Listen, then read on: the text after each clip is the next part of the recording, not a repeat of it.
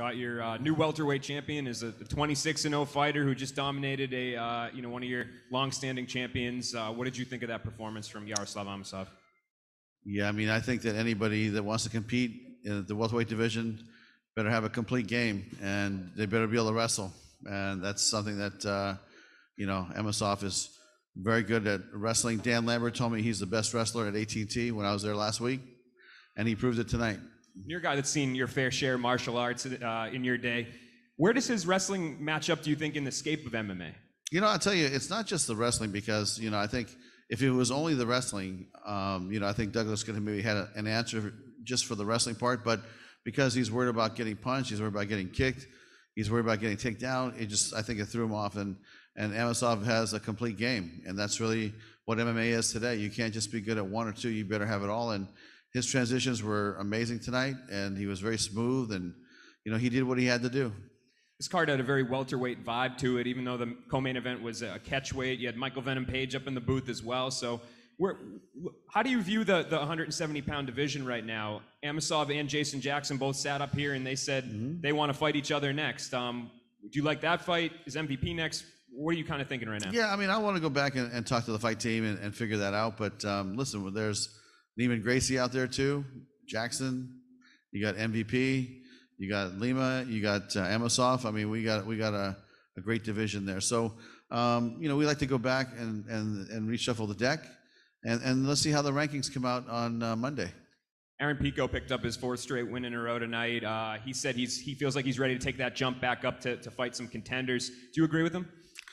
I mean, from what I saw tonight, to me, he was the star of the night, as far as I'm concerned, man, because his improvement of his complete game, and we're talking left, right, body shot, takedown, his transitions were amazing. And so I saw a lot of combinations I haven't seen before with Aaron, and I think that his level of improvement has gone up drastically. So, we'll have a conversation with his management and his coach and see what they're thinking. But, he looked amazing tonight, and the guy he's fighting is no joke. So, he was impressive. Last one for me, kind of random. I saw you were talking cage side quite a bit tonight with Combate Global's Campbell McLaren. Was that just a friendly conversation? Was that a business conversation? Can you talk to me about that whole thing? No, it was actually just, it's the first time I met Campbell. Great guy. He seemed like he's has a great business going over there. And, Micah Fromans, who used to work for us back in the Strikeforce days, is working over there. So it was a nice reunion, and he brought Campbell to come check it out, and we just hung out and said hello and just talked shop. It was a nice conversation. Scott, how did it feel being out there and hearing the fans again? It was pretty surreal, honestly, at least for me. How was it for you? It started for me yesterday when I walked into the building, and there were no curtains up. For 1 year, we've been in this environment, which is, they've taken great care of us here at the Mohegan Sun, and we've had this closed environment, almost like a closed set, a little set design going on, and no fans. And so when I walked into the stadium yesterday and I saw the bleachers down, I had to look twice because it was such an unreal experience because we haven't done it for so long. But that's when it started hitting me. Okay, this is a different setup, and fans are going to come. And to me, you saw the fan interaction. It was great, and they were very passionate. They cheered for their favorites, and they booed for the people they didn't want to win. And I always felt like sports needs fans, and fans need live sports. So tonight was a great return for us, and we'll be back in 2 weeks with the same setup, same amount of people, and then in July we'll pick it up, and hopefully by let's say September onward, it'll be kind of business as usual. Going back to Aaron Pico, like you said, he was the star of the night. He just continues to improve and get better and better. And the hype that surrounded him coming into MMA was just at a ridiculous level. Do you feel like he's exceeded your expectations at this point in your career, or do we still have to wait a couple more to sort of gauge that? I tell you, what I saw tonight was spectacular, and tremendous growth from where I saw him fight last time. And really, I think, he's more on the program of what we're looking for now, and the frequency of which we'll fight him will be more than we did before. And, I think by the end of the year, he'll be right back up there to where, he can start fighting the top guys again. Because I think that, you know, what I saw today was impressive, and really it was about the transitions and the combinations and how fluid he was, and from the punch, the kick to the takedown, and come on, to finish him with the choke.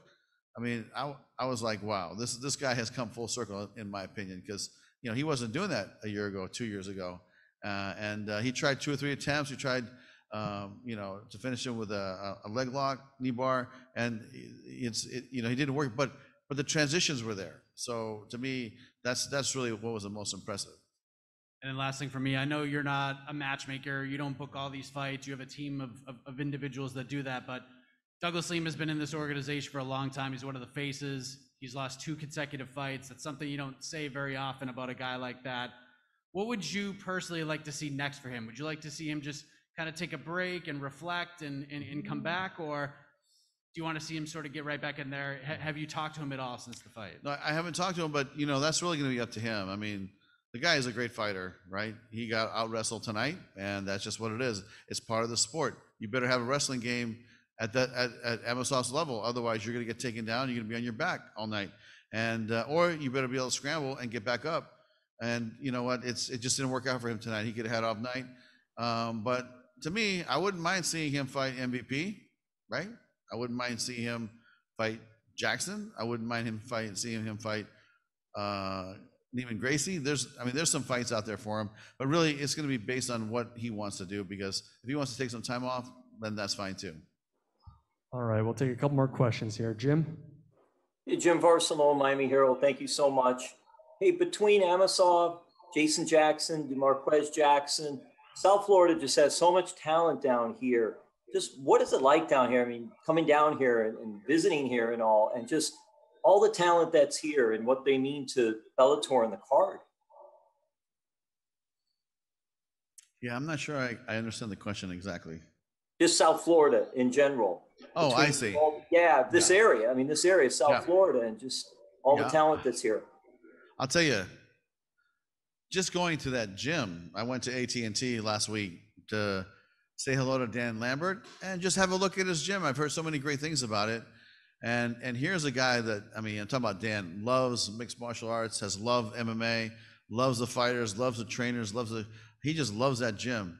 And if you know Dan's background, he doesn't need to do anything, but he loves to give back to the MMA community, and he loves to have a home for these fighters.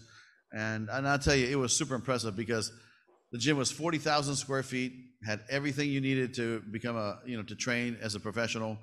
And he probably had about 100 people working out there. And then he told me, we only allow professionals to train here. We don't have any classes for the general public. So that gym is really just built for super athletes to be professional MMA fighters. And I know Sanford has a gym close by. I haven't had a chance to go look at it yet, but that's another group that has just an amazing facility, amazing trainers. So you're right. In Florida, man, they just it's a fight factory, and it's really impressive. And between those two, I mean, there's those two gyms. There's AKA and San Jose. Think about the amount of talent that gym has pumped out over the last 15 years. It's unbelievable.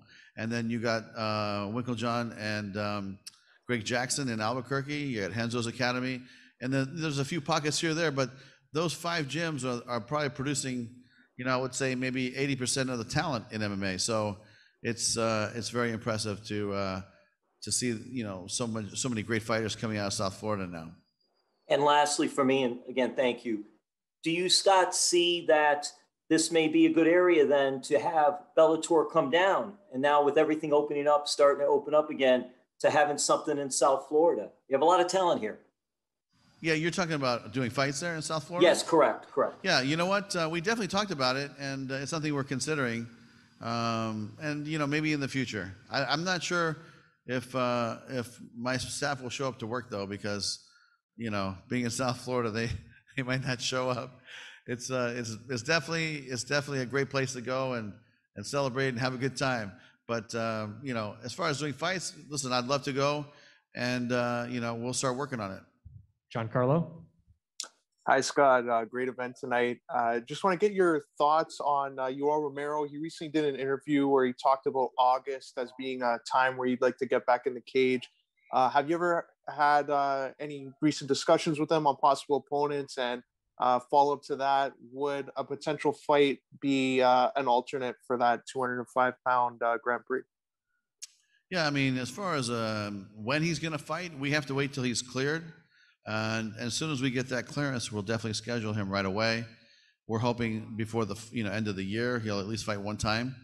As far as being an alternate for the tournament, that's a consideration. But another consideration is to have him move down to 185 and start fighting there and get him busy. And maybe next year he could fight, if Gegard's still a champion or whoever he fights in the future, we can have a big super fight there. Gabriel? Hey, Scott, congratulations on having fans back and a successful evening. My question, I know there's always a lot of talk about there's so many promotions now, getting so-called drafting that talent to the company is a little harder than it was before. When you talk about Yaroslav, what do you remember about maybe your conversations with Rich and when you pretty much signed this guy to be one of your up-and-coming talents in the company? Yeah, you know what? I think it was actually Mike Hogan is the one that told me about him first, and I think Mike is the one that signed him.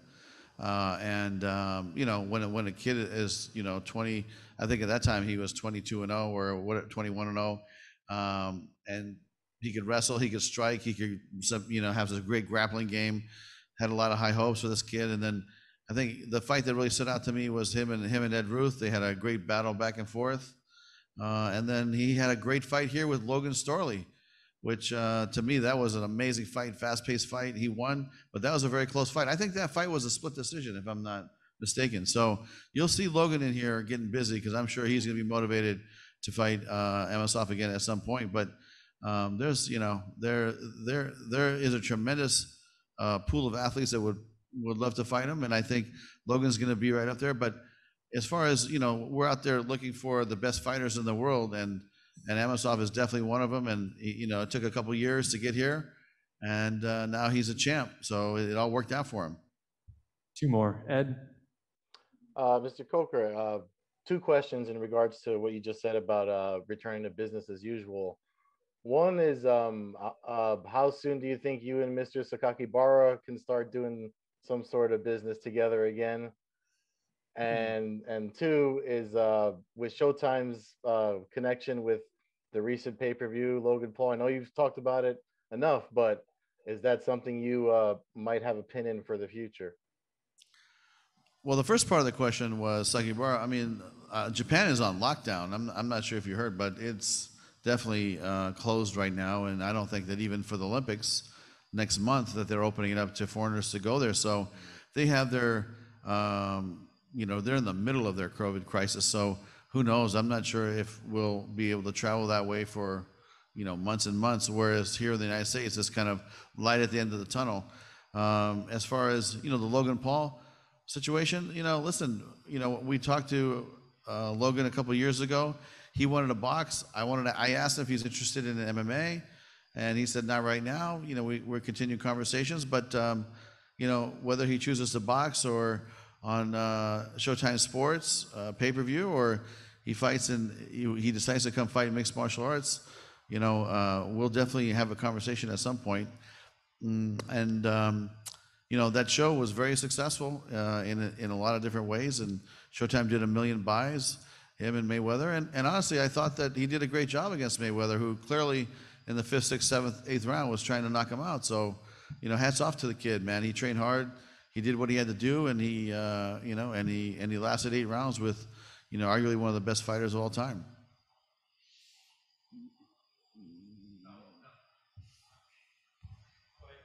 Mike? Oh, hey, how we doing?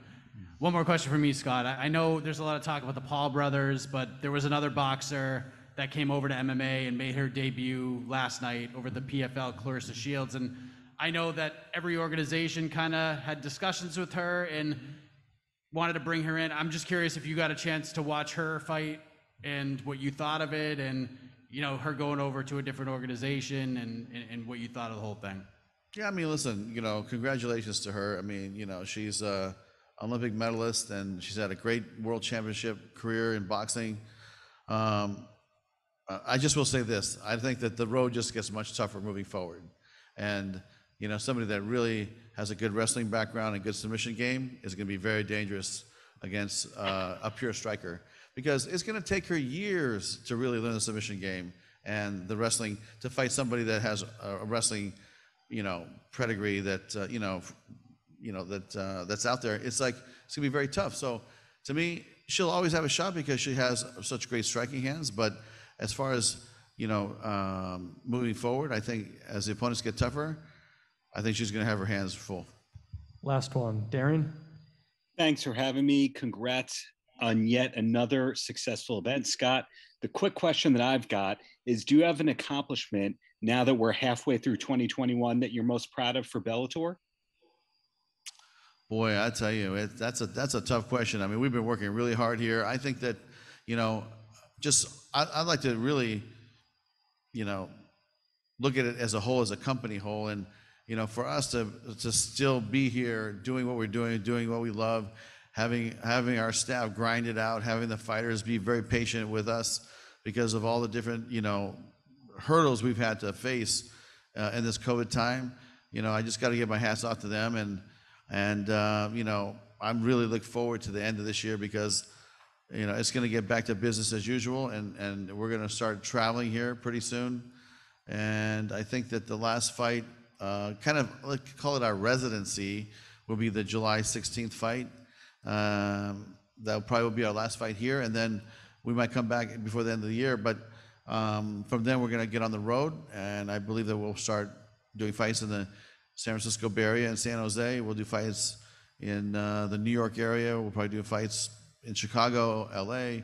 I mean, I think we're going to go back on the road and start hitting it hard again. All right. Thanks for the time, Scott. Thank you.